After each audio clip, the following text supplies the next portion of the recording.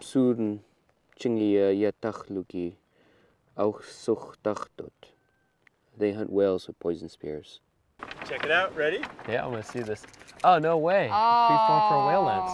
Yeah, in a Kodiak house. Oh, that's so cool.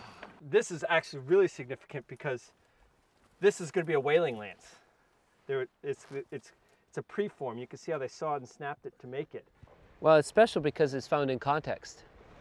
I mean, that's what is really important. Is we find a lot of those out of context, but in context, this ties a lot of the technology, the last 4,000 years of technology. Yeah, 5 together. Actually. Yeah, that's really cool. But we never find them in archaeological sites because and it is because of the whaling cult. These things had a lot of power, and whalers were not allowed to live with normal people. They were not bad and not good, but they're just kept over there because of the power that they had and knowledge. That's the the person. That's one of the whales, and the other one we haven't got on the paper yet. The human in between, it's just amazing. It is. All things related to whales was very secret and kept apart from society. I mean, this is a very, very, very powerful magic was associated with these things. I wouldn't describe it as being magic. I'd describe it more as having a role in society that was, I guess, an elite status. They were considered elite, actually, but... Well, elite, but they didn't live very long. You know, because you're dealing with poison that if you cut yourself, you're dead within a minute. Oh. Monk's hood, the aconite poison, is a lipid-based poison. So if you just put it on here with water or some dye, it wouldn't stick. It needs fat. It adheres to fat. So you have to have some sort of fat as a sort of Adhesive. adhesive. Yeah. And then use human fat to render it, rendered human fat to make it stick. And the cool thing with these here, I was sitting there talking to my mom. She was describing to me in Alutiiq in English about whaling lances. And she's like, oh yeah, my mom told me that when the Russians came, they tried to use the metal, but the poison wouldn't stick to it. And so they ended up switching, going back to using lances up until the American period. They would dig up bodies, you know, of powerful people, and boil them down and make mummy fat. And there was a lot to that.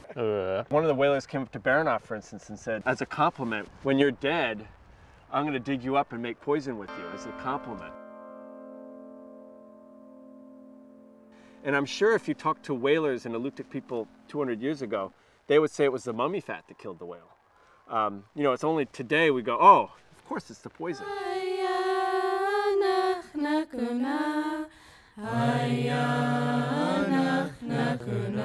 The forehead or the head, the whale, you got the dorsal fin, and you got the tail. There might be just stories of the whales that gave themselves to him. I mean, it would explain such a big site here, especially with all the whales. And we're sitting here having lunch watching whales jump 2 miles over.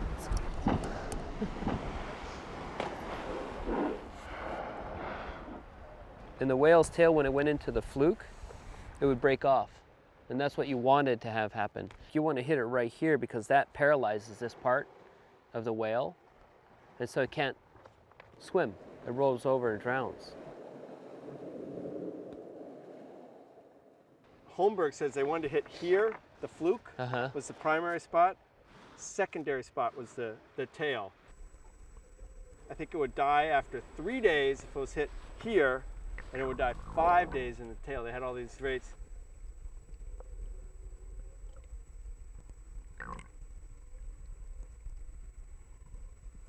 So only one person went out in a boat to get a whale? One, and then in Russian times, a lot of times two. You'd have an apprentice in the back, and the front guy would do it, and the apprentice would learn how to whale. And after you killed the whale, a lot of it was to get the whale to come to the right place in the shore. You would have to close the bay ritually with the whale fat so that the whale couldn't escape the bay. What they do is they take the mummy fat after you struck the whale, and you'd put it across the bay so the whale couldn't escape. He couldn't cross that line of mummy fat. You drag it behind your kayak. And there were certain rituals that were performed when whalers did take a whale. You know, like the women being secluded and being docile to help with the men while they're out, and then the men not eating for 3 days after they've struck a whale to ensure that the whale does come back. And then it would float up dead after 3 days. I mean, if it didn't stay in the area, maybe the people in Kodiak would get the whale. I guess the Russians even found Kodiak whales in Unalaska.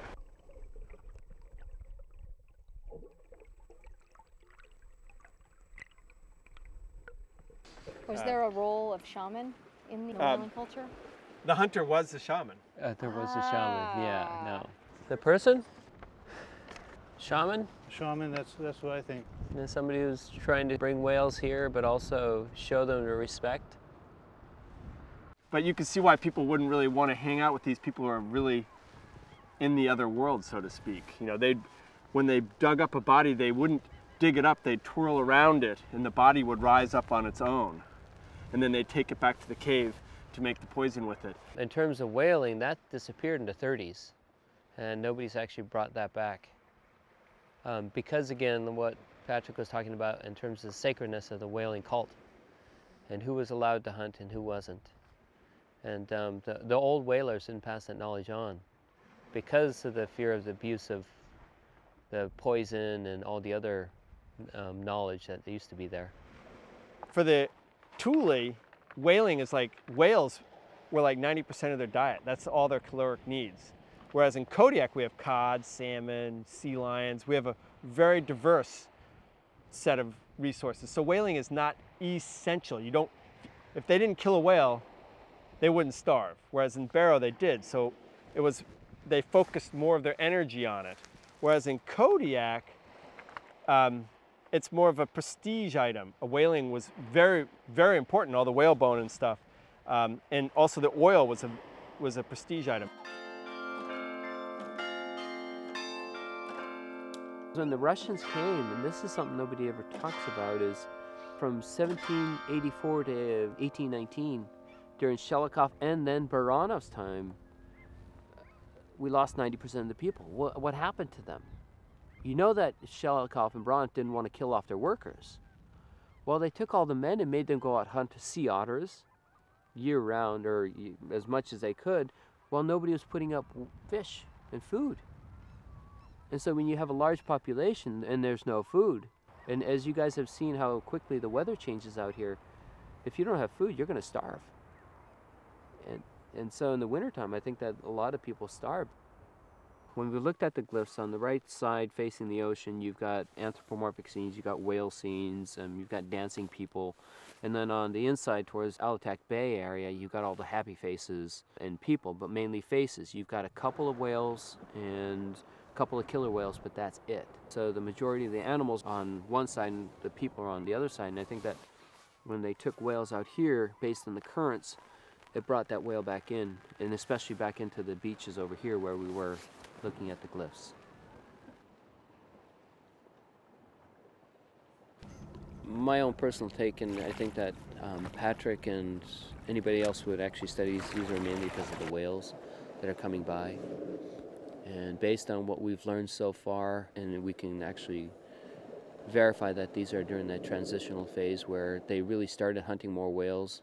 It might have been a way for ritually trying to bring the whales in and then give thanks to the whales for them providing for the community.